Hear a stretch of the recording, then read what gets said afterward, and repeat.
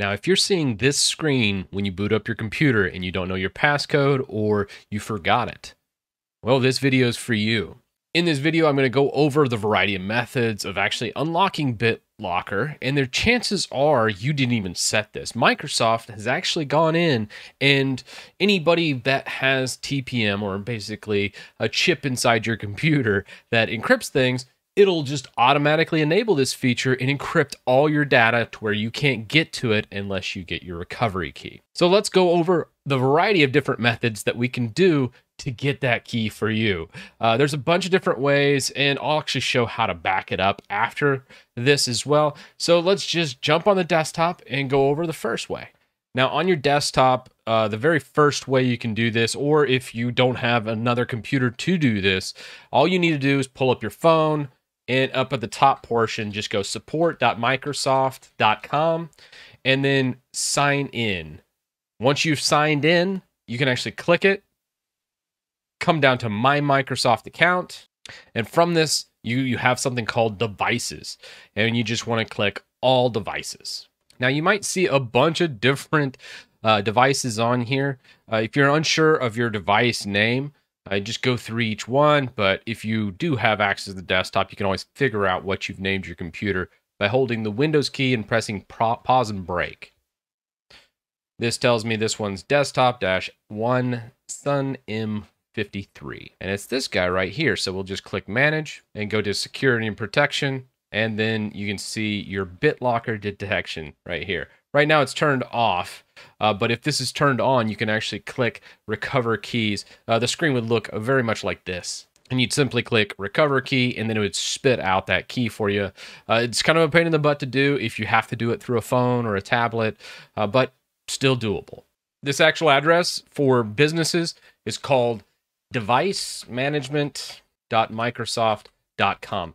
If you can't get to this site, because Microsoft changes the addresses of these things all the time just to wreak hell on our lives, or make it so you have to have someone like me to manage your business, I don't know what, but you just basically come into here. Right now it's endpoint.microsoft.com or devicemanagement.microsoft.com. Go to devices, and something's going wrong here right now, but we could usually go ahead and look at the devices that are here, click them. Let's see if I can't just see by Windows devices and enrollment.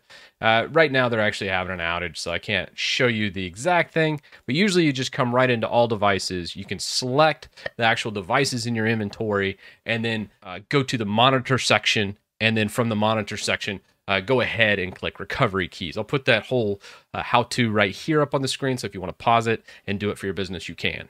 Now, past that, we still have other ways. Once you're able to get into the system, I do recommend doing a full backup. And to do that, let's just type into search here, go Bitlocker. We want Manage Bitlocker from here.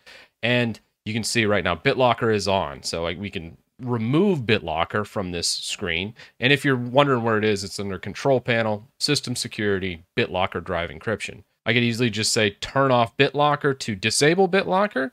Or if I wanted to, I want to back up my recovery key, so I don't want to type all that in again.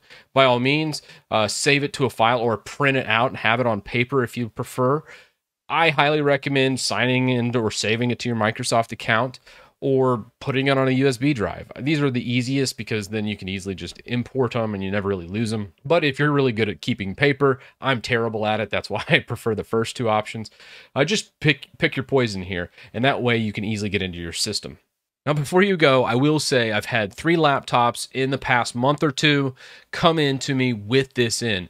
Feature updates can trigger this recovery. So anytime a system goes through a big update, this can brick your laptop basically because you're unable to get in. Also, I saw this on a Dell, HP, Lenovo, and a variety of different ones out there. So those are the 3 that I've seen it on, as those laptops have been brought to me and like, hey, I don't know what the password is. So be careful. This is how you recover it. And hopefully this helps somebody out there. Let me know in the comments. And as always, I'll see you in the next one.